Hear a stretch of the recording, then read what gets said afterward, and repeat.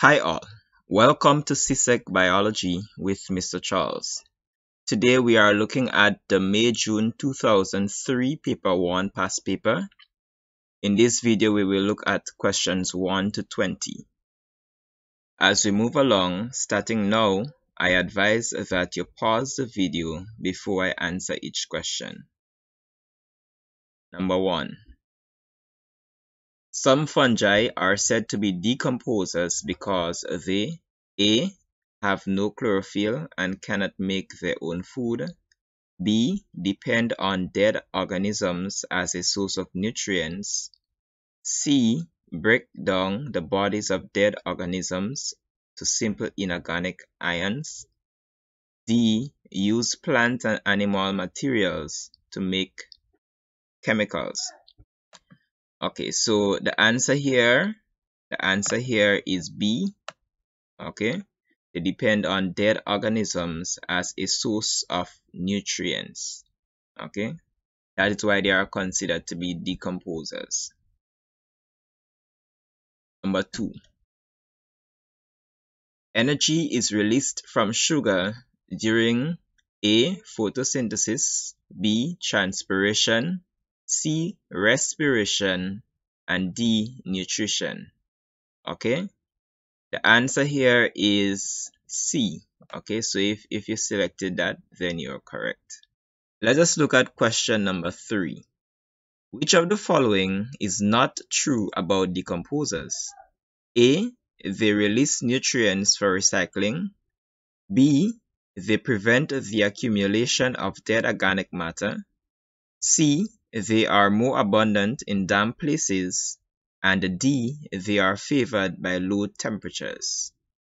The answer here is D.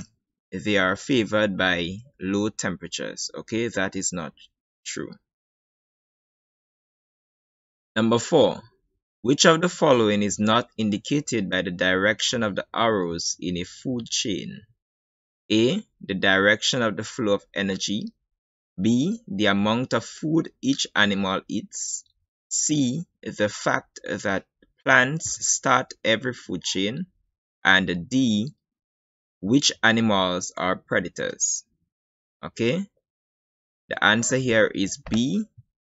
The amount of food each animal eats. Let us move to question 5. Item 5 refers to the following diagram of a food web. Which of the organisms in the food web would be most likely to die out if the grasshoppers were to be eliminated? A. 1 only. B. 2 only. C. 1 and 2 only. And D. 2 and 3 only. The organism that depend only on the grasshopper for sustenance is the lizard. That's organism 2. So as a result, organism 2 would be eliminated if the grasshopper was to die out. Okay, so the answer is 2. Alright, that's B. Question 6. Which of the following pairs is not correctly matched? A. Osmotic control and membrane. B. Polypeptide chain synthesis and chloroplast. C. Hereditary materials and the nucleus. And D. Release of energy and mitochondrion. Okay, so D is correctly matched because respiration occurs in the mitochondria of the cell. Okay, that's the powerhouse of the cell. So that's where release of energy would occur. Okay, the hereditary material DNA is in the nucleus, so that's correct. And the membrane is responsible for osmosis or osmotic control. So the one that is not correctly matched here is B, which is polypeptide chain synthesis and the chloroplast. Okay, photosynthesis occurs in the chloroplast. Polypeptide chain synthesis occurs in the ribosome of the cell. Okay, so the answer here is B. Let's look at question number 7. Item 7 refers to the following diagram that illustrates the result of an investigation. The level of the solution in the capillary tube rose because there was a greater net movement of A. Solute molecules from 1 to 2, B. Solid molecules from 2 to 1, C, water molecules from 1 to 2, and D, water molecules from 2 to 1. Okay, this is 2 here, the water in the beaker, and this is 1 here, the sucrose solution in the dialysis tube. So since the concentration inside is greater than the concentration outside is more dilute than inside, you have more water molecules outside than inside, water would move in that direction, okay, inside the dialysis tube from the beaker of water. So water is moving from 2 to 1. So the answer here is D. Okay, D is the answer. Good. Number 8. Which of the following statements show that leaves are well suited for photosynthesis? 1. They are broad and flat and offer a large surface area for absorption of sunlight and carbon dioxide. 2. There are many pores on the lower surface of the leaf to permit rapid exchange of gases. 3. There is a branching network of veins to provide a ready supply of water. And 4. There are often more chloroplasts in the upper cells of the leaf than the lower cells, which receive less sunlight. So the answer here is D, because all of the above are ways in which are adaptations of the leaf for photosynthesis. Okay. Let's look at number 9. Which of the following statements are true of chloroplast? 1. They contain chlorophyll. 2. They absorb light energy. 3. They are a site for the manufacture of complex substances. And 4. They are usually found in the leaves of green plants. Okay, so A says 1 and 2 only, B 2 and 3 only, C 1, 2 and 4, and D 1, 2, 3 and 4. Okay, so all of them are correct. Okay, all of them are true about the chloroplast. So the answer here is D. Okay, D is the answer. Items 10 to 11 refer to the following information. A man has poor night vision and his gums bleed whenever he brushes his teeth. Number 10 says, which 2 vitamins are probably lacking from his diet? Okay, which 2 vitamins are probably lacking from his diet? A, vitamin A and vitamin B1, B, vitamin B1 and vitamin B2, C, vitamin C and A, and D, vitamin C and B2. The answer here is C, vitamin C and A, because the lack of vitamin A is causing the bleeding gums, and the lack of vitamin C is causing the bleeding gums, and the lack of vitamin A is causing the poor night vision. Okay. Number 11. How he could improve his health by eating more? A, carrots and oranges, B, milk and fish, C, brown rice and carrots, and D, fish liver oil and eggs. Okay, so he is lacking vitamin C and vitamin A, so the carrots would help with night vision. Okay, the lack of vitamin A, and oranges would help with the bleeding gums or lack of vitamin C. So the answer is A, carrots and oranges. Number 12. Sodium hydroxide and weak copper sulfate solution will produce a violet color with A, fat, B, starch, C, sugar, and D, protein. The answer here is protein. Okay, that's the Burette test.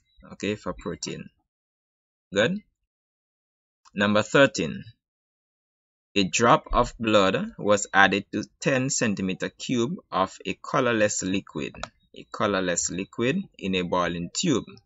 Bubbles of a gas which relighted a glowing splint were given off. The liquid in the tube was likely to be a solution of A, hydrogen chloride, B, hydrogen peroxide, C, sodium hydrogen carbonate, and D, sodium chloride. Okay, the answer here is hydrogen peroxide. The bubbles are formed because the catalase in the blood is breaking down the hydrogen peroxide into water and oxygen, which are less toxic. Okay. Good. Number 14. Which of the following graphs best illustrate the effect of increasing temperature on the rate of enzyme reaction. Okay, so you have A, B, C, and D. The answer here is C. Okay, that is the graph for the effect of temperature and enzymatic activity. Let's look at question 15. Item 15 refers to the following diagram, which shows the position of some of the endocrine glands in man. Okay, so this is the diagram here. Number 15 says the gland which controls two other glands is A1, B2, C3, and D4. The answer here is A. Okay, that's a pituitary gland. Number 16. Which of the following substances supplies most energy per gram? A. Glucose, B. Starch, C. Protein, D. Fat. Okay, the answer here is D. Fat. Okay, we get 9 kilocalories of energy per gram of fat. We get 4 kilocalories per gram of protein, and we get 4 kilocalories per gram of glucose. Okay, starch must be converted to glucose first, so starch is out of the question. Okay, even alcohol, we get 7 kilocalories of energy from alcohol per gram. Okay, so but the one we get the most energy from is fat. Good. Number 17. On what type of day is the rate of transpiration likely to be lowest? A. Cool and sunny. B. Cloudy and windy. C. Hot and windy. And D. Cloudy and cool. Okay, the one that makes the most sense here is cloudy and cool. Okay, that's when the transpiration rate would be lowest. Okay, it would be highest on the hot and windy day. Okay, good. Number 18. Which of the following diagrams shows the correct arrangement of the apparatus for comparing the composition of exhaled and inhaled air? So we have A, B, C, and D, and we have different arrangement of the apparatus, and we want to find out the correct arrangement. So in two conical flasks here, we have lime water, which is calcium hydroxide. Okay, and we have a capillary tube here. We have another capillary tube here and one here. Now the idea is that we should be able to breathe in and out through this capillary tube without getting the lime water into our mouths. Okay, so this one, if we breathe out here, then our air would interact with the lime water and cause it to become cloudy, right? However, when we breathe in from here, we would get some of the lime water into our mouth. So this is not the best arrangement here. Now the same problem would arise for B, so B is not the answer, as well as C. Okay, so the best arrangement, or the correct arrangement here is D. Okay, that's the only apparatus that would allow us to breathe in and out here without getting the lime water in our mouths. Okay, let's look at number 19.